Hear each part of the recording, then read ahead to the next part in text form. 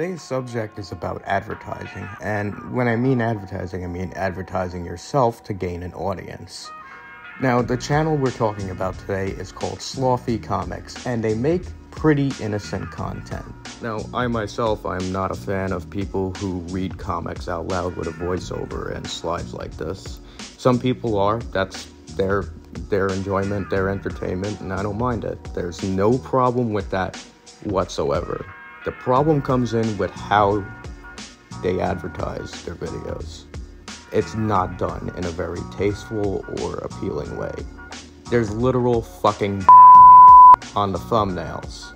And it goes for each and every one of these. The comics themselves have nothing to do with the smut on the thumbnail. In fact, they are pretty innocent. They're pretty PG, I might even add. Well, maybe not PG, PG-13 if anything.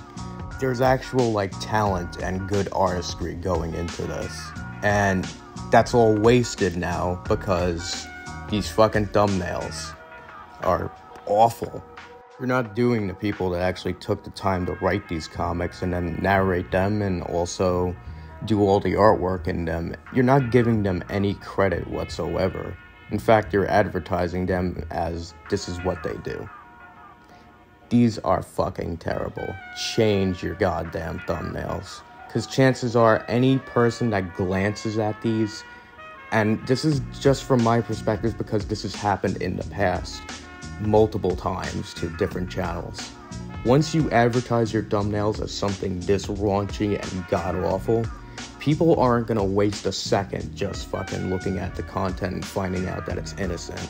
They're gonna hit the flag button and you're gonna get bombarded with strikes on this channel. Even though they're false, it's still quite an annoyance, and I'm sure you don't want to deal with that. Even if it's not just the raunchiness that gets people, it makes you look desperate for attention and recognition. My opinion, just wait a while. That's what I did. I just waited a while. People wanted to watch my content, they did. People wanted to sub, they did. If it's spread around on the browse features, it happened. I just throw my hashtags in the page and in the description and wait around. It doesn't really matter. Don't advertise yourself like this. You're putting one foot in the grave, and it's not a good look for your channel. Just my opinions. And I think a lot of people will agree with me.